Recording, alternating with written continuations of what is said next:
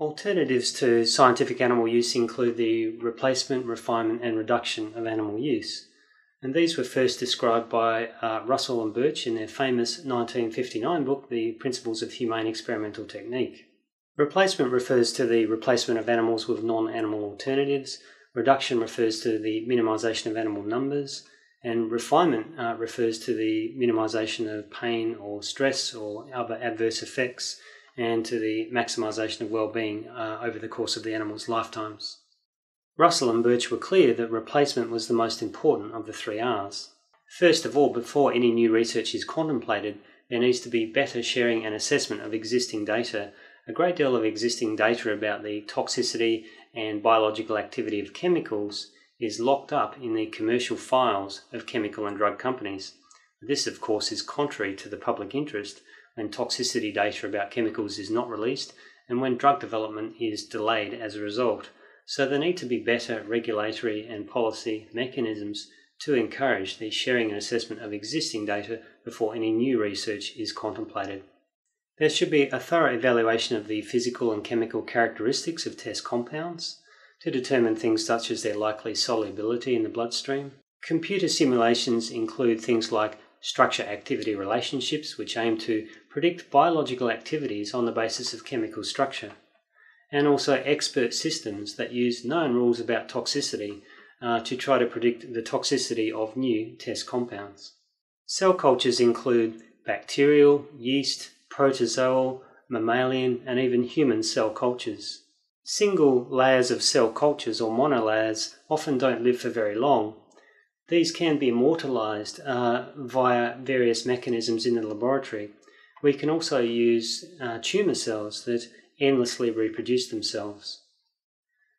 Embryonic and adult stem cells are very interesting scientifically because they differentiate into all other known tissue types. Organotypic cultures are no longer single monolayers of cells, but start to produce some of the three-dimensional architecture to be found in the original organs from which the cells are sourced. These cell cultures may be used individually or combined within batteries of cell cultures, and this increases the spectrum of toxins that may be detected because one petri dish may detect a certain kind of toxin, cells in another may respond to other types of toxins. Cell cultures may be used static or perfused.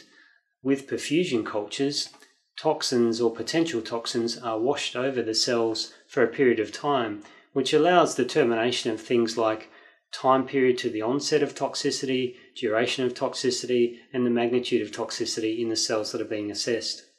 Liver cells are extremely important because the liver is the organ in the body that has the primary responsibility for dealing with foreign compounds, for using its enzymes to convert them into new compounds which are metabolites that hopefully are non-toxic to the body and soluble in the bloodstream so that they can pass to the kidneys for excretion out of the body.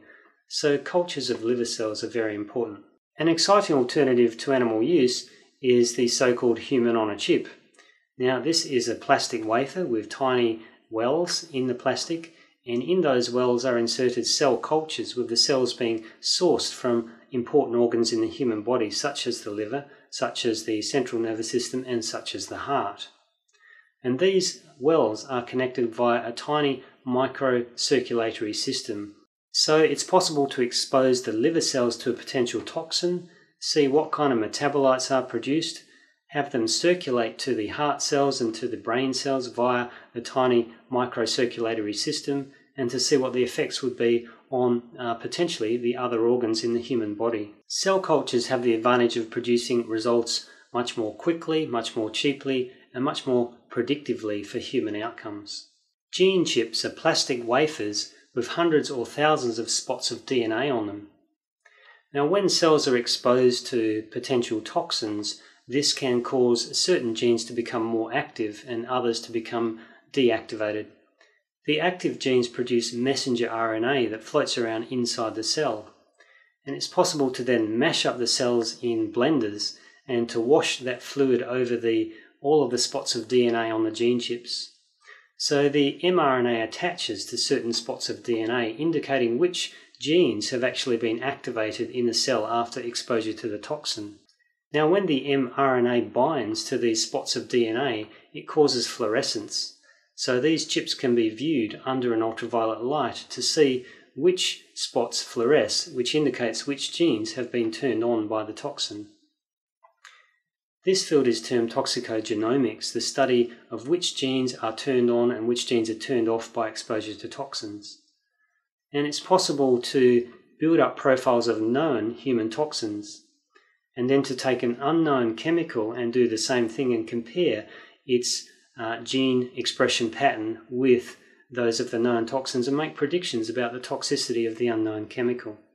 Studying the genomes allowed detection of potential toxins well prior to more invasive endpoints, such as damage starting to occur to entire cells, entire organs, or animals or people for that matter.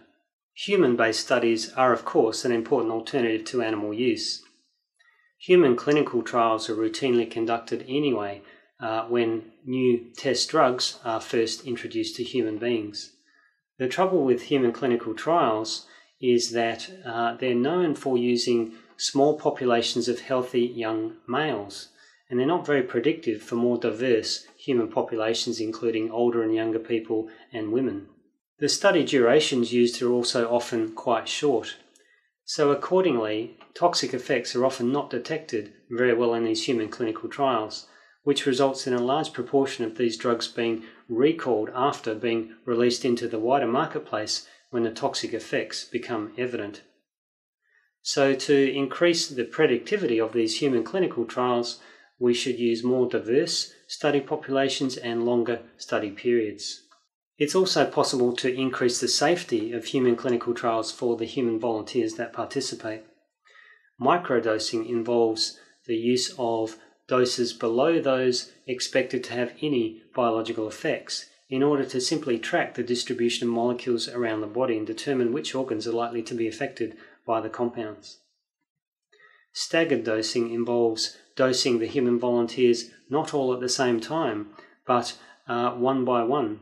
And this means that if there are toxic effects, they should become apparent before the whole sample has been dosed. Reduction can be intra-experimental, extra-experimental, or supra-experimental. Intra-experimental reduction applies at the level of the experiment directly. An important aspect of this is sample size calculation. Often an arbitrary number of animals is selected for use in an experiment, but selecting too many animals wastes animal lives and scientific resources. Selecting too few animals means that the results cannot be reliably extrapolated to the wider animal population, let alone to human beings. Accordingly, it's important to use a proper statistical method to actually calculate the sample size that should be used, but very commonly this is not done. Supra-experimental reduction involves changes at the institution at which the animals are being used. So this might refer to a number of different experiments using the same group of animals as a control group to which nothing is done, rather than all having a separate control group in order to decrease numbers. Extra experimental reduction refers to wider societal changes that can impact on the numbers of animals used, such as the harmonisation of international animal testing regulations. Refinement of laboratory animal use can involve the use of painkillers and anaesthetics. Unfortunately, though, large-scale studies have indicated that the level of use of painkillers and anaesthetics is often far below that which is warranted. Environmental enrichment is important. Most laboratory animals spend most of their lives in relatively barren, small, standardised cages.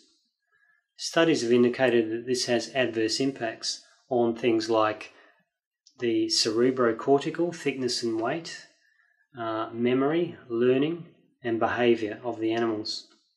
It also stresses the animals. This means that experiments that rely upon measuring physiological parameters, studying behaviour, studying neurological function, can potentially all give distorted results.